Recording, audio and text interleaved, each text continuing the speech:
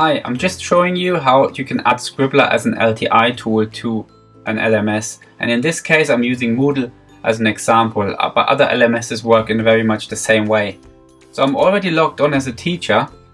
I now can pick a course where I would like to add my LTI link, so the link to a Scribblar room. So I'm just going to pick one of the courses here on the right hand side. I'm logged in as a teacher because teachers usually have the correct privileges that are needed to add LTI tools or external tools to an LMS. So I then need to edit this course. So if I turn editing on, I'm now got the option to add an activity or resource. So if I click that, you can see that can be a quiz, it can be an images, a forum, feedback tool, and one of the options is external tool. Sometimes it might say LTI tool, but LTI tool or external tool is pretty much the same thing. So we're going to add this now, and then we'll specify the details needed to pull Scribblar into this course. So here we can call the activity, for example, Scribblar room.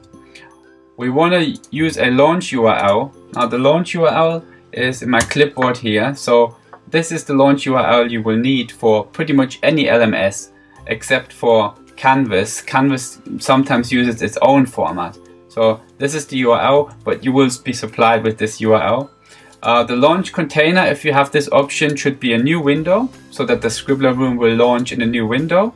And then we need to configure it a bit more. So I'm clicking the show more options. And I then need to specify a consumer key.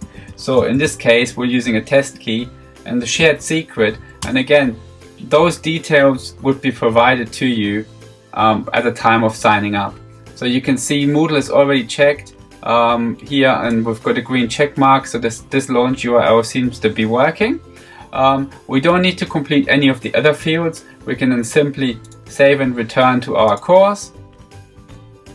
And as you can see now, here we've got a new Scribblar room. We can now turn editing off, and the Scribblar room is now available as part of this course, and it's tied to this course. So if we click the link to the Scribblar room, it'll launch in a new window.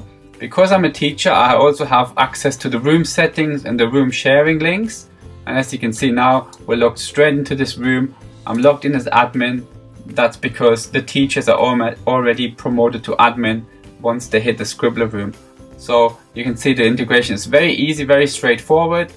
Of course, in the case of your school or university, you wouldn't have the Scribblar.com branding, you would have your school or university's branding, and you'll be up and running in no time. So I hope this is useful, and check out the next video where I will show you how you can share rooms between courses.